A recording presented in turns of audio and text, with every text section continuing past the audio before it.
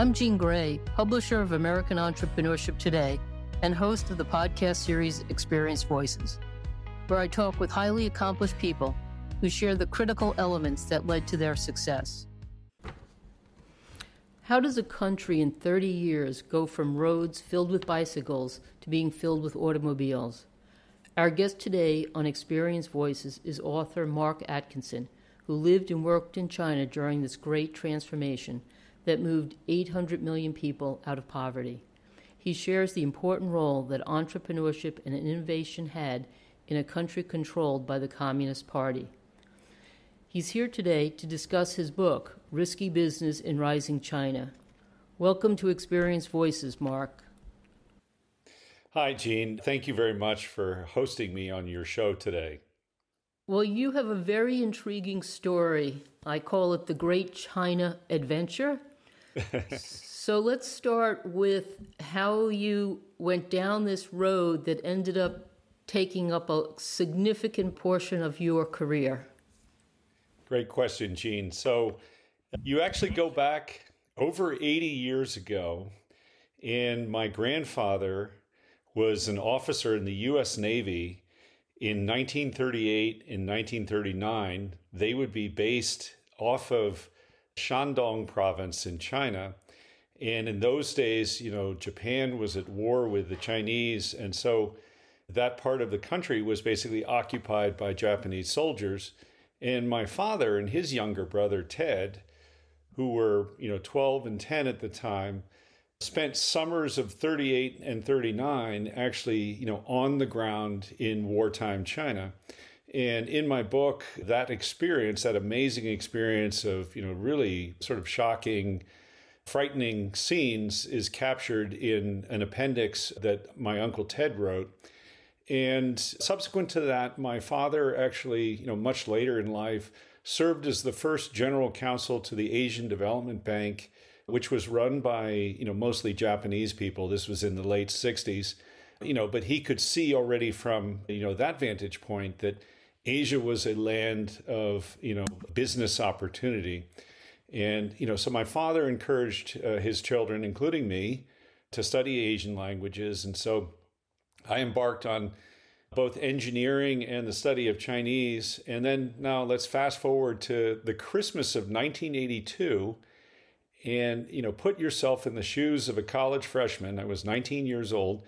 And, my family flew into wintry Beijing on a Pan Am 747 that was nearly empty. And our airplane on taxiing to the terminal was met by Chinese soldiers in padded overcoats and fur hats with AK-47s. Not the type of reception that you get today in Shanghai. And, so we then subsequently drove into the city on a very, a narrow 2-lane concrete road. We got into the city. All the buildings were only 2 or 3 stories tall. And, people were wearing threadbare Mao suits, riding very simple black, bicycles with no gears, and absolutely no cars, no neon, no vitality in the country at that time, which is just an incredible contrast to, the bright lights, big city that people experience today when they fly into, Beijing or Shanghai. And, we traveled around Beijing and Shanghai and other cities. The scene was the Chinese were very stoic. They were obviously extremely poor. And, the sense you got was it was hard to tell that China was going to take off. And in my book, I write about having the sort of the horror of my appendix became inflamed, and then I had an appendectomy in a very primitive hospital at wintertime in Xi'an, so which was another sort of strongly imprinted on my mind experience. But so I came out of China from that tour, and the media was beginning to portray China as a frontier for business. And, so there was no question that Fortune 500 companies were beginning to make moves to, put production into China and to try to figure out how to access the Chinese market. So everybody from, Coca-Cola to Procter & Gamble to Boeing was really eager to get in. And so I made a decision at the end of college to, make a commitment to getting myself into China, which was in stark contrast to my engineering classmates, most of whom went to AT&T for, engineering jobs. And they thought I was crazy, because in those days, China wasn't the place to be in Asia. It was really Japan. But so I ended up with a machine tool company out of Cincinnati. And I chose these guys because, they were very down to earth. They were very friendly. And they were committed to putting me into China and keeping me in China for 2 years. So that was really the first big career move for me in China. Let me step back just for a moment and say, so, I wrote the book, Risky Business in Rising China. And there are really sort of three rationales behind why I embarked on this effort. The first was I wanted to chronicle these 30 years of my life in China. And honestly, Gene, my children had no idea what I had done there and couldn't, answer their schoolmates as to, what did Dad do? So I needed to explain that in detail to them. The second thing is that those 30 years coincided with an amazing reform period of China. So you think that the start of that arc was this incredibly poverty-stricken country. And over 30 years, the Chinese threw ideology out the window and basically focused on, reforms to the economy to allow markets to allocate resources, which was a huge change from, the communist approach of the past of state, central planning of the economy, which had just been a huge failure. And, so over that 30-year period, the most amazing thing that happened was that 800 million people were lifted out of poverty. And, just to put that into perspective, that's probably the most important event of our lifetime, maybe even more important than the fall of communism in Eastern Europe. And then the last reason I wrote the book is that it covers a pretty wide range of industries and experiences. I worked in everything from, the machine tool world to modern commercial aircraft maintenance for, 747s and other large commercial aircraft in China. I worked in mobile technology. I worked in venture capital. And, towards the end of the book, I worked not only in automotive parts, but I also, pioneered a electric vehicle operation, where we were early into the market. So, it for those seeking to understand China, there's quite a broad range of exposure to different industries for people to understand lessons learned. So back to your question about, what was this change? So, again, people went from the early years of extreme poverty and, threadbare mouse suits to people about, I would say several years into it, the private sector was coming along. The first thing the private sector did, as you can imagine, was street vendors came out and sold blue jeans and other nicer Western clothes than than what people had before. And, my business counterparts went from mouse suits to business suits. And people went from bicycles to, very cheap cars. They might be secondhand Japanese cars, or they might be, a Fiat from Italy. But, people were moving up into the world. And then a major change occurred in the 90s, which is that China allowed the general public to start buying apartments. And, think about that a country of over 1 billion people, nobody owned their apartment.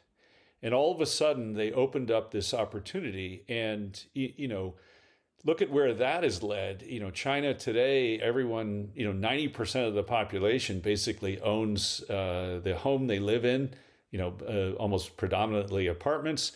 And 70% of the urban middle class, which is over 400 million people, all of the urban middle class has 70% of their net worth tied up in apartments. So, the property sector became an enormous deal. And then if we fast forward to today, Chinese went from bicycles to, over 300 million cars in the country. And, not just everyday vehicles, but, Porsches, Mercedes, Teslas, you name the brand, they have it. So China has really come full circle. And, if one visits China today, traffic is a major issue. Most people are on internet. Everyone has, a sophisticated telephone. So China's transformation has really come a long way. And, I'll mention that in the book, many of my career opportunities came about because of this modernization.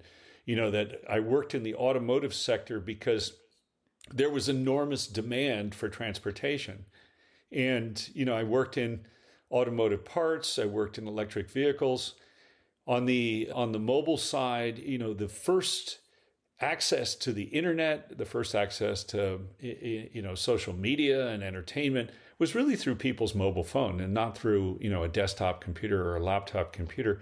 So, I ended up running a venture capital fund where we were focused completely on the mobile sector. So, I like to think of it, Gene, as the analogy I have is that China's modernization was very much almost like a tsunami or a very large ocean wave that built over time. And then when it was peaking, globalization was sending a lot of outsourcing business to China. Chinese people had urbanized, the migrant labor in the countryside had gone to the cities to build the world's tallest buildings. And, today where we're at is that the wave has crested, and unfortunately, we're now in a situation where, the central government is beginning to pull back and to restrict the private sector in ways that is really causing this, this wave of activity in China to crash on the beach, maybe is a way to look at it. Well, that is a phenomenal experience. For a person I've been told I like adventure, I probably would have loved to have been there with you. But share a little bit about your mindset, because you explained or described, your family had a history, connection with China, and your fellow college students thought you were crazy in the timing of where you were going. So where were you getting the rush? Were you getting the rush for applying your language skills, or you just enjoy the challenge of doing something different? Good question. So, at the very beginning, here I was 23 years old, in my first experience coming out of college. And, it was exciting and also somewhat, frightening that as a 23-year-old, my Chinese was only what I'd learned in the United States. I was a budding engineer. And, when I first went into China, I would say youthful wanderlust was a big motivation for me. It was a time of life for many young people where, you have no commitments. The world is sort of your oyster. And I didn't really find going and sitting and working at AT&T to be very appetizing. And when I asked other, industries if they would send me to China, for example, the financial services sector, I had an interview with those guys, which I describe in the book. And when they found it out I wanted to go to China, they immediately, killed the interview, because Japan is where, the financial services sector was in those days. So I went to China on the back of, like you say, I was seeking to do something different. And I felt that I could afford to take a risk to try something new. And it's one of the messages, that I keep coming back to in the book, is that as I moved through my career in China, it was important to get out of the mold that I was in and reinvent myself into new things and to take risks in new businesses. Now, what allowed me to take those risks and, what basically mitigated the risk was the fact that China became an economic juggernaut, that there was enough opportunity out there that you could go in new directions. And for sure, you would find the opportunity to fulfill what you were looking for. So you were having these very early experiences working for companies, but you were also working then directly with Chinese entrepreneurs. You were there at the genesis of entrepreneurship and innovation.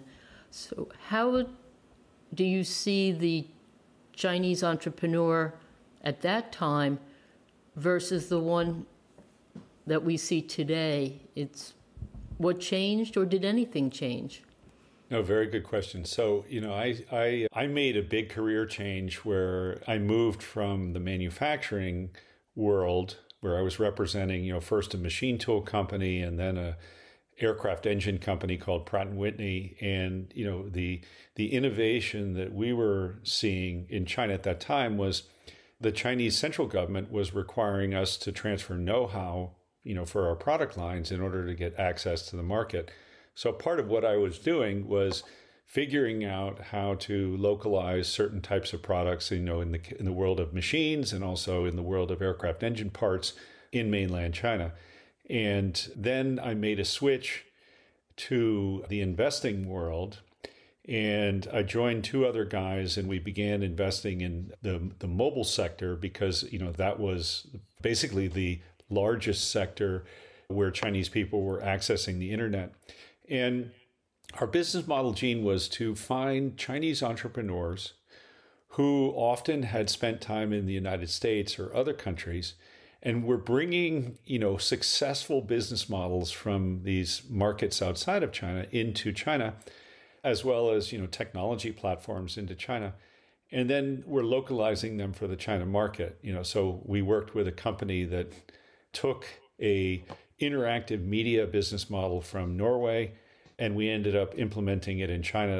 And then we took a guy who had been working in Japan, and he brought back a technology for downloading Java applications to mobile phones. And we successfully connected him with, China Mobile, and he got in the business of, helping Chinese consumers to download entertainment and games and things to their phones.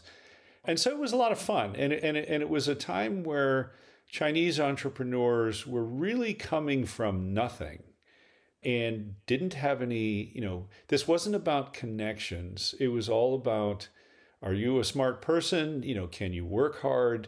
Can you find that market opportunity? Can you sell something? So it was all the blocking and tackling, that we have here in America, where people were, they could see that with economic growth in China, new opportunities were being created for them. And if they read the successes from outside of China properly, they could implement the same thing inside of the country. And then I worked later on from the venture capital world. I worked with an entrepreneur named Xiao Qingping, who was a self-made guy. He'd gone down early in his life and made a ton of money in southern China in the go-go years of the Hainan property bubble. So this was a southern province that just had a crazy wild east experience of building, residential and commercial real estate, which all subsequently crashed. But he got out in time, he made a bundle of money, and then he came to Beijing and he set up an internet business because, again, he could see that the internet was a huge growth opportunity. And, so I worked with Xiao Qingping to implement. One of the things we did is, a lot of people are familiar with the American Idol singing show. And here in America, you can vote for your favorite singer, sending a text message to, designating the person you're voting for.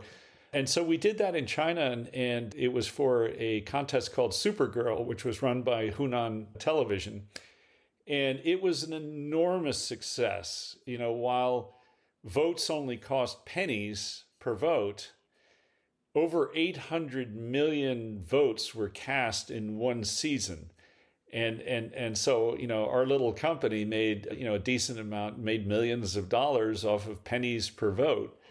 And then, what we experienced, Gene, was, and this is sort of classic as to what eventually happened to Chinese entrepreneurs, is the state became aware of this a huge scale, voting exercise that was taking place. And they could, obviously interpret that and say, this is a major experiment in democracy, which is potentially destabilizing for the central government. And so guess what? We got shut down. and the state regulator eventually decided that, mass voting where people were interacting with, television and radio through their mobile phones was, not an acceptable form of business. So, what did that mean for my, my Chinese entrepreneur friends? So these guys, again, they had been self-made, often, initial money through property development and residential property sales. And then as they developed new markets and they had to adapt to restrictive regulation from the government, many of them decided that once they had reached sort of a critical scale of wealth, it was time to leave. And so to be very honest with you, Gene, I mean, a bunch of these guys ended up, moving their families to the United States or to Canada and, buying a house in Vancouver or buying a house in San Francisco and, getting out of the casino, which is a real shame for, for the Chinese country. Right. The loss of the best and brightest, this brain drain due to too much restrictive policy is a serious problem for them. And, to your, more fundamentally to what's happened to entrepreneurs today in China is that under the current regime, we have a strong man, Xi Jinping, who's in power, who has really decided that in the interests of social stability and security, the Communist Party can't let the private sector become too powerful. And, so he's taken on restricting the biggest tech companies in China. And just to give you an idea of, what these guys, the trajectory they were on, two of the biggest ones are Alibaba, which is basically similar to sort of Amazon in the e-commerce world, and Tencent, which is a gaming company and, media company. And both Alibaba and Tencent about 3 or 4 years ago had market values similar to our biggest tech companies here in the US, and were well on their way to becoming, trillion-dollar market value companies.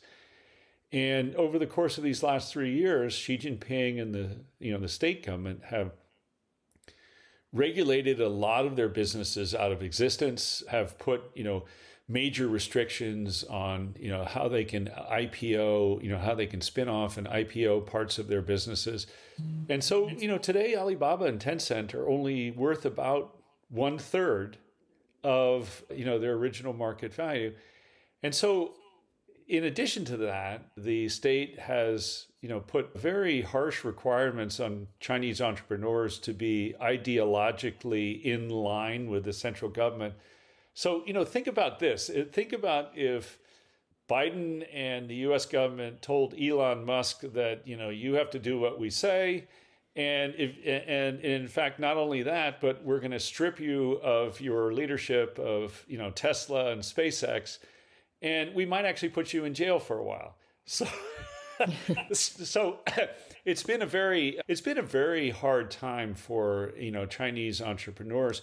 But, so how do they respond? I mean, I think the interesting question now is, how does the private sector adapt to, all of these restrictive policies? And I do think that one of the good news, things that's going to come out of innovative Chinese people, adapting to regulation from their own government is that we will start to see more, China out activity where Chinese companies will come and, localize production here in the United States. And, so we often view certain areas that the Chinese are in as, they're threatening to us. It might be, artificial intelligence. It might be electric vehicles. It might be solar panels or lithium ion batteries.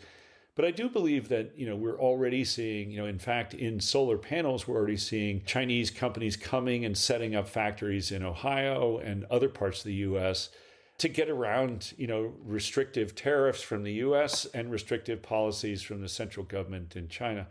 So I think you will see more of Chinese entrepreneurs and maybe less as competitors and more as colleagues.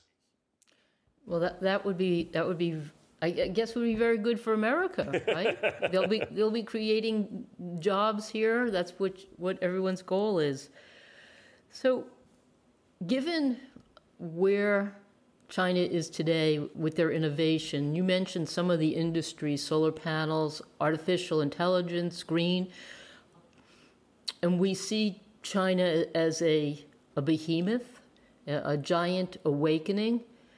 Share a little bit about why America still is competitively ahead of China and is able to sustain a competitive edge. So, when we compare America and China, we have to acknowledge that, the Chinese do have certain strengths, which are, we're not going to be able to replicate that in the short-term future.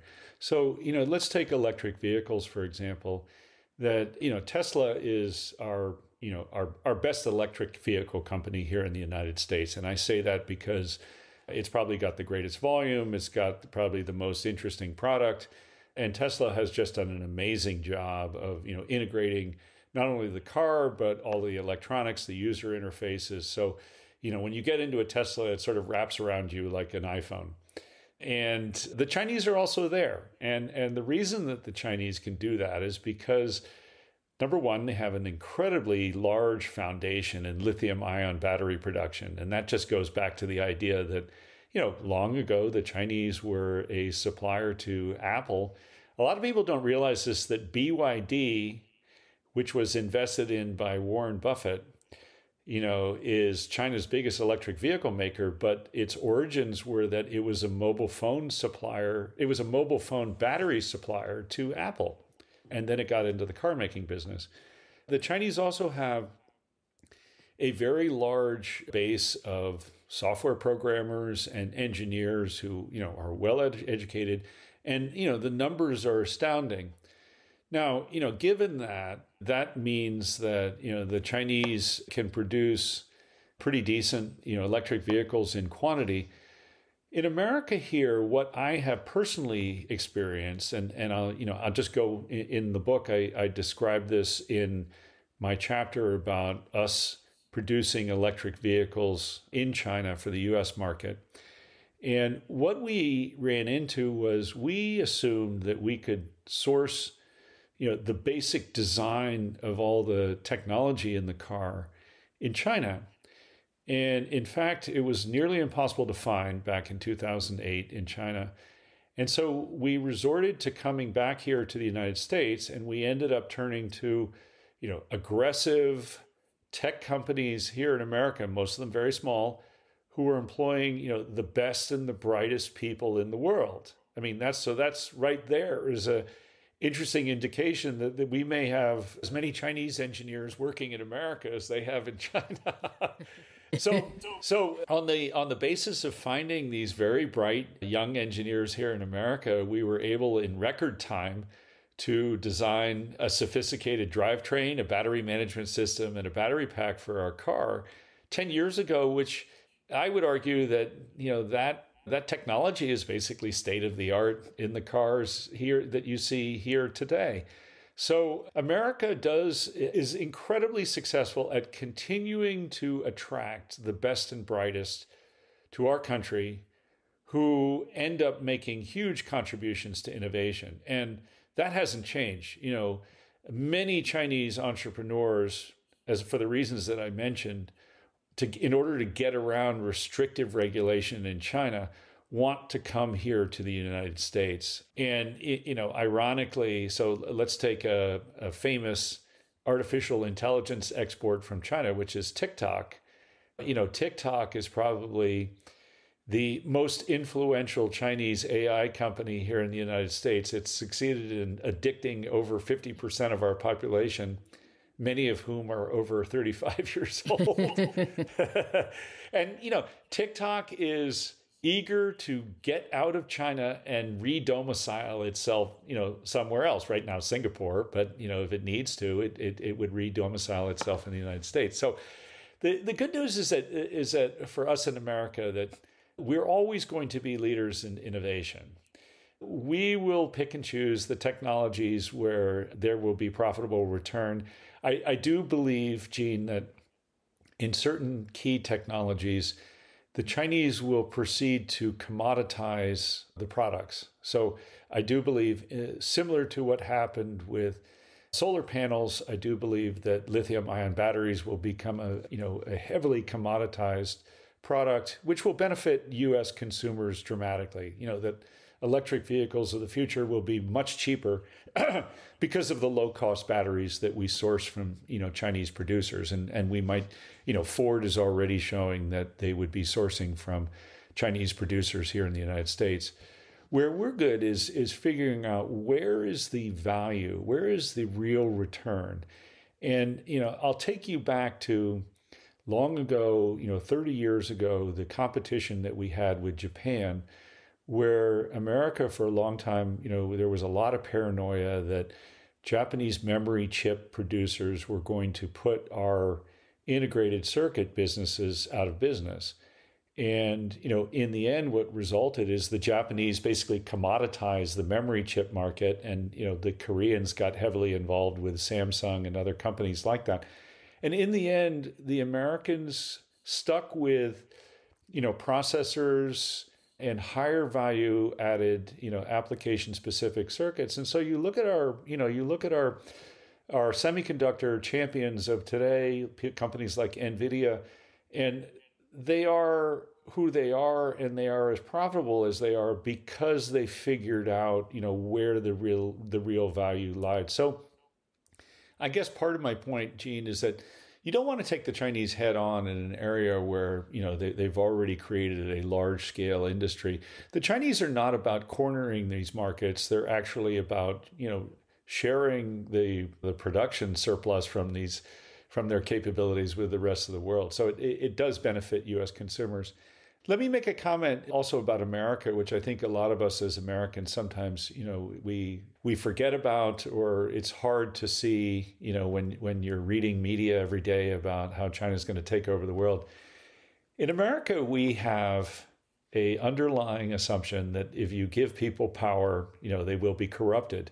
And so at the core of our political system, we have checks and balances, and we have separation of powers. And, that flows down into a country where in our economy and in our society, we value the rule of law, we value transparency.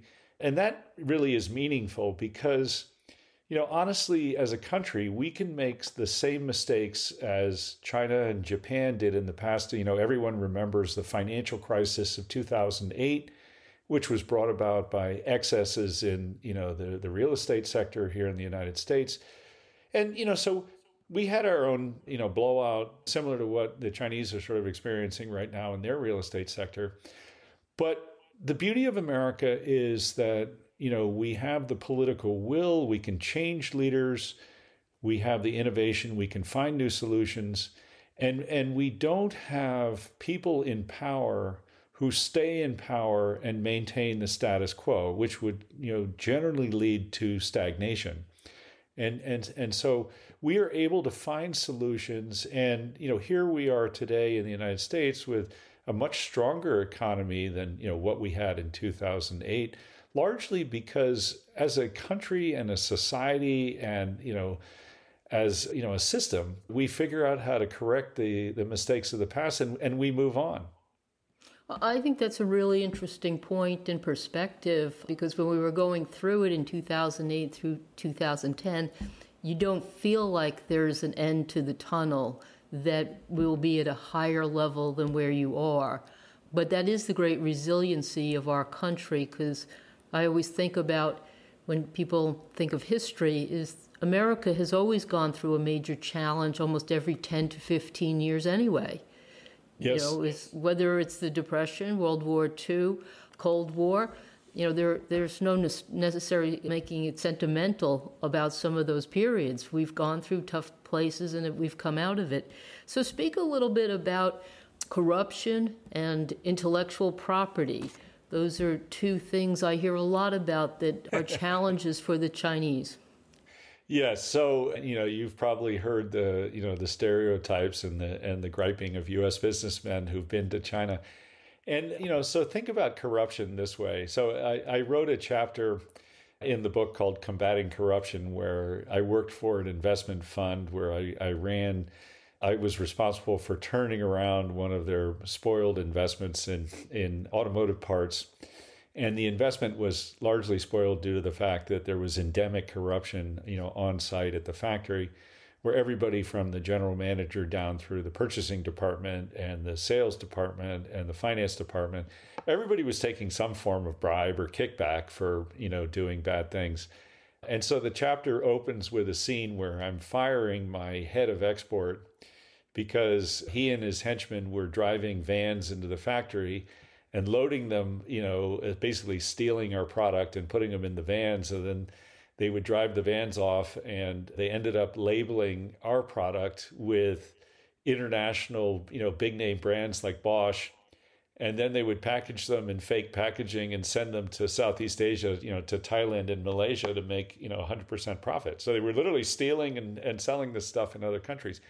So, your initial reaction could be, wow, this is really bad, and it must be impossible to do business in China. I don't think that's the case. Let me just highlight one other type of corruption, which is that when you have a country where there's only one political party, and that's the Communist Party, it does mean that, major actors in the Communist Party are also, receiving all types of favors for not only themselves, but, their friends and family, which is also a significant type of corruption.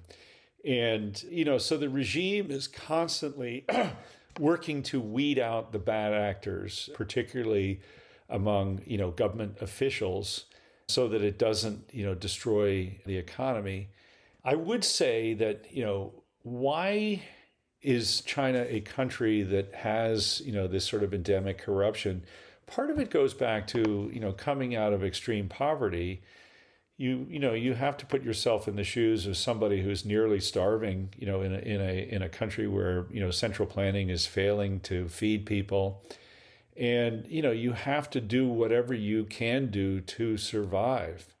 And that is not necessarily, you don't see it as ethically bad. You see that, allowing yourself to survive is basically what's most important.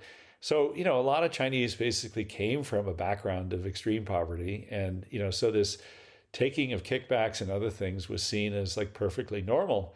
And, we react very negatively for good reason that when people in government in America, take bribes and kickbacks, we tend to fire them.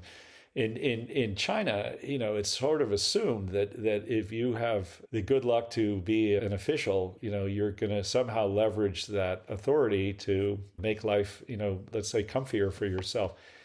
I will end my comment on the corruption front with the following, which is that I do think the younger generation in China has grown up at a different time and a different perspective. And, what does that mean is that, the younger generation, the Gen Z and the millennials have really grown up with a much wealthier country, a much sort of, better exposure to what goes on outside of China. For example, in the United States, many of them were educated in America and other countries. And, the younger people have a belief often that the businesses that they move into, that the processes and the procedures that are in place to prevent, various types of corruption, they believe in those systems now. So I do think that a generational change is going to make China, a fairer, a more transparent place in the long run. And that's really, at the end of my book, I have an afterword where I talk about, the youth are going to take China in very positive directions.